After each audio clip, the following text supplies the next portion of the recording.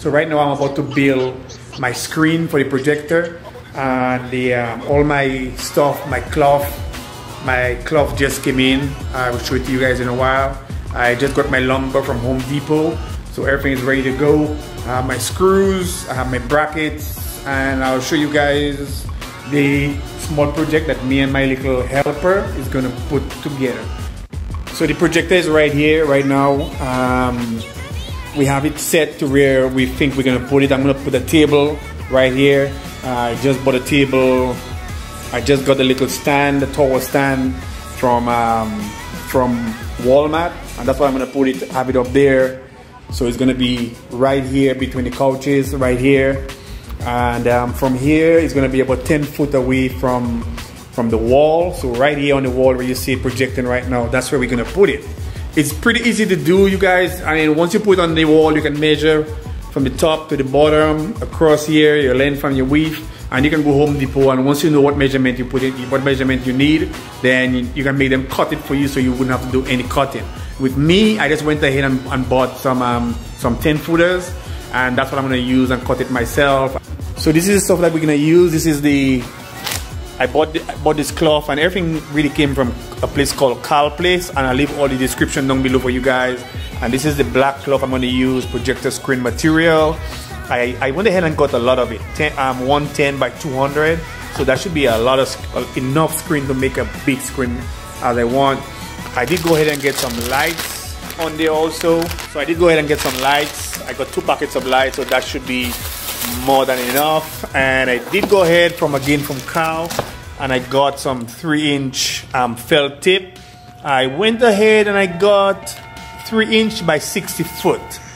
I'm hoping my calculation is correct and everything will be correct. So what I'm gonna do, first thing I'm gonna do is to start laying off my wood in here from Home Depot. We went ahead and got all of our brackets. So we're gonna use a combination of brackets right here. So these 4 brackets, 4 ends. I'm gonna put some support in the center, and I'll show you guys in a while. And then we're gonna use those plates here. I have my stapler gun is somewhere around, and all these things I got from Home Depot. So, and the rest of these things there from Amazon, I'll leave the description for you guys to check it out. So here we are, and we have all our stuff laid out. So here we go, guys. We're gonna make sure we put this here, this plate right here, and I'm gonna put more on this side because this side area here we want to kind of bend up. It's natural for that to happen, so we're gonna put more on this side. And we're gonna get our screw, and you see our screws here. We're using number 8 by 3/4, and then we want to give the top area here. Make sure we squeeze them a bit nice.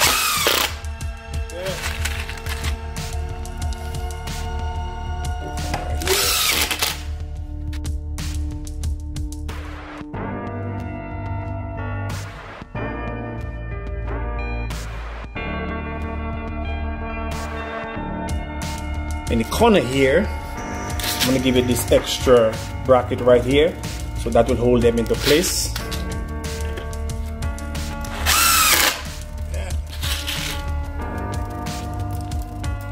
And that's what she wrote. So I did go ahead and decide to give it one. one brace in the center. So I have it right in the center here. So I'm gonna go ahead and put some L brackets right at the edge here like this. Like I said, you can use the metal straps like what I showed you. A little bit from the edge on both sides. So that should hold the center one really good. And I'm gonna do this for both sides. So.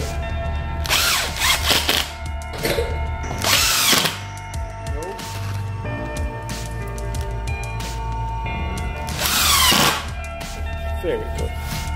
Like this. And we're gonna do the same thing for this side here, and then flip it over and start laying our cloth. Okay, so we just finished putting all the brackets on the back side. So now we're gonna lift it up and flip it over to the other side so we can start putting our black cloth down. Really good. Let's go. Let's do that one. You can see how light it is. This is white pine, so it's pretty light.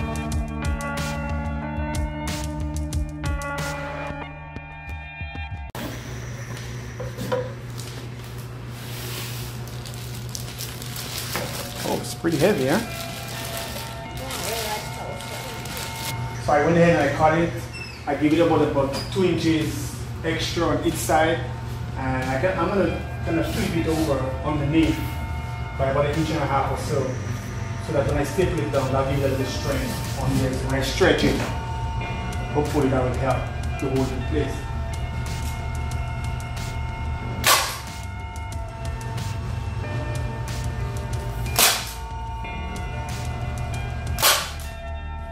So I fastened the center of all 4 sides, stretch it as best as I could, and now I'm going to start stretching it to get those creases out of there, and then we'll see how it goes.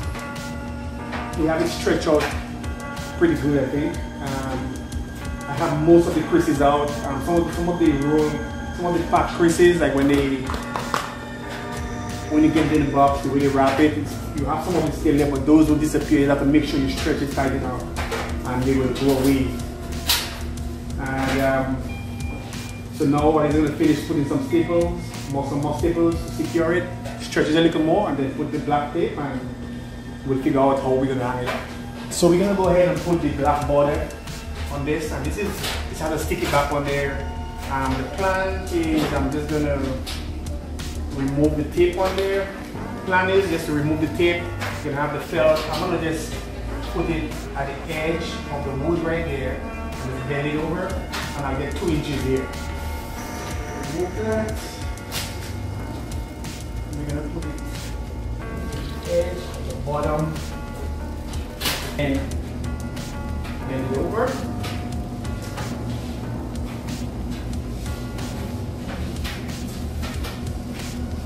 We just finished the first side. We're gonna do the other side, and then we'll go from there. Okay, so here we go. We finally have the borders on, 2-inch borders on there.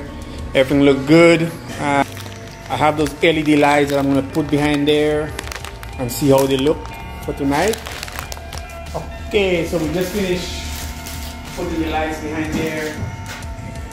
Take this around. Let's see if it goes.